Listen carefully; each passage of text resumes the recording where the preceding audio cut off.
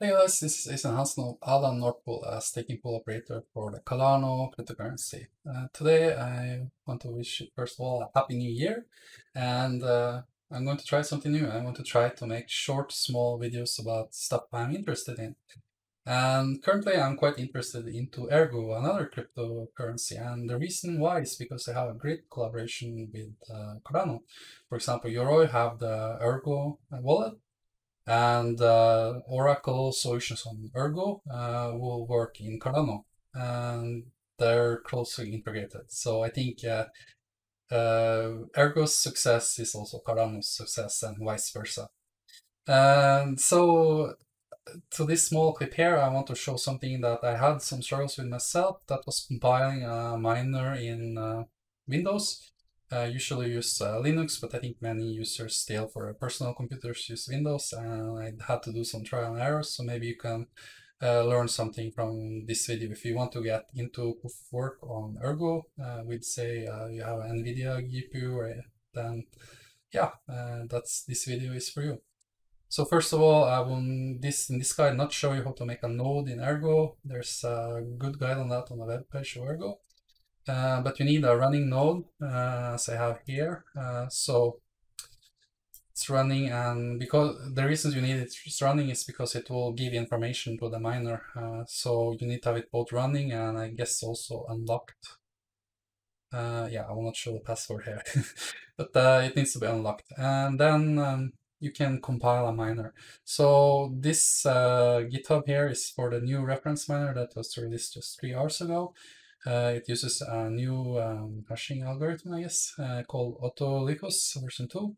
And what's important about this is now it should be even better to compile with the older graphics card because it takes less memory.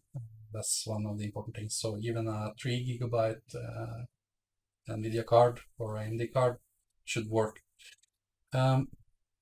And when I did this guide, it's pretty straightforward, but there are some things I noted that could be helpful for you. So first of all, the direction of things, you need to install Visual Studio, then the CUDA toolkit, because the CUDA toolkit adds libraries to Visual Studio, and Visual Studio is just Microsoft community free download. It's the community version is free, so that's great.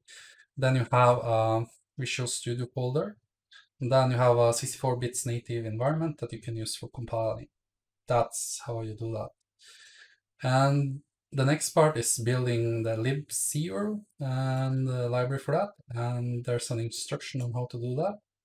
I found some how to deviate from the instructions myself. I had a newer version of Zero, C7740. You definitely have to set this 64-bit environment.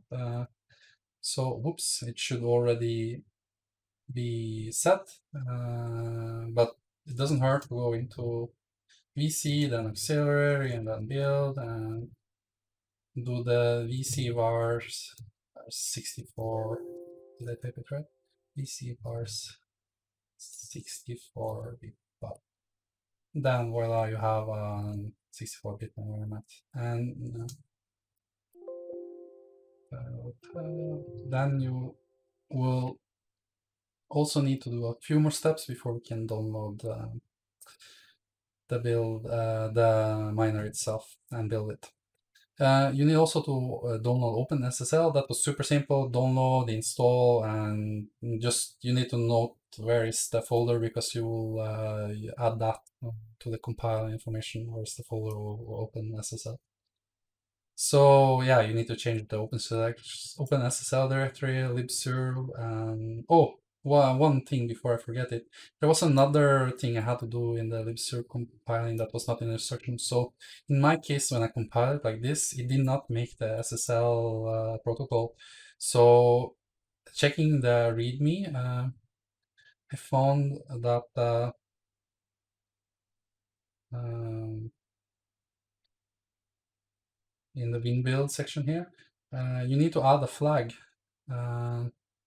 So with SSL, and in my case, I added a DLL of it, or you could compile it with static. And then it actually made the SSL as well. So that's another trial and error thing, for me at least. that could be useful for you. And then, so if you have this OpenSSL, you have this libserver, you edit then the files. Of course, you download the release or get it the latest commit, this release, and then you edit this file, and it is in. Let's just do it like this.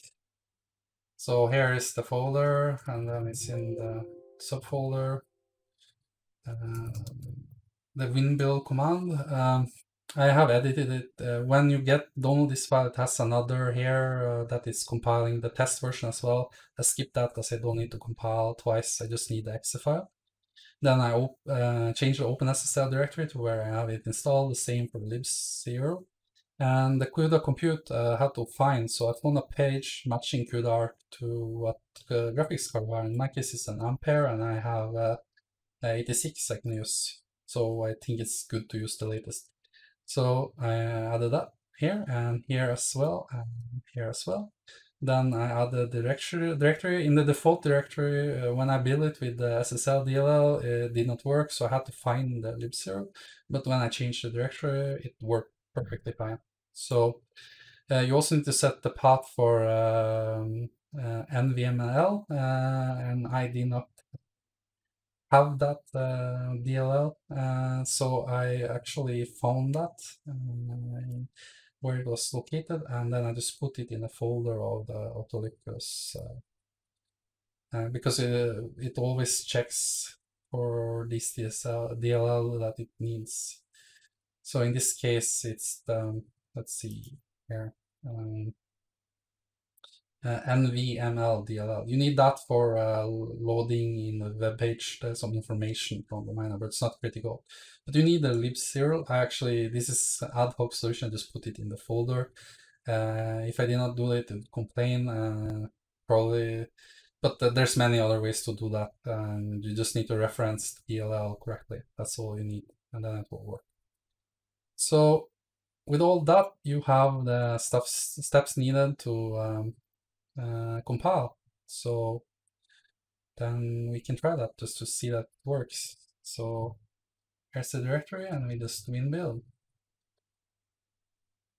And it should compile perfectly fine. Yeah, and after that, you will end up in the source directory, as it's the script is putting me in the source. Then you go back to the subfolder, and you have miner.exe there, and you just make a config for it, and the guide says very well how to do that.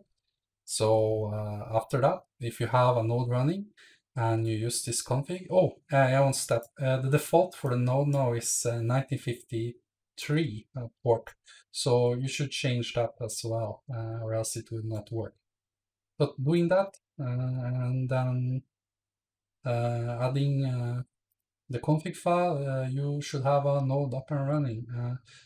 It says in one of the guides how to add the secret to the node, and I mean the secret from the wallet to the node to the miner, and that's one important part of the Ergo cryptocurrency is that, and one reason you should compile and check code yourself is that you actually have to pass the secret, your 15 secret words as a miner to do the mining, and that's part of it is I guess how they want pools to be individual, and they can't delegate to others this information because it's your secret list.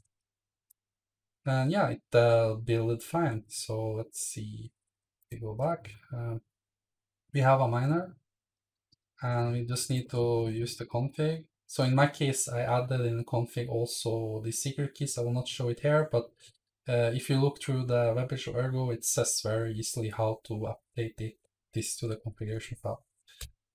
And voila, you have a running miner. So that's the small guide for me today. If you like this or this type of videos, let me know. If I should try other stuff. Let me know. Currently my thinking is just show stuff that I'm interested in, and some trial and error stuff that others can learn from. All right, see you later.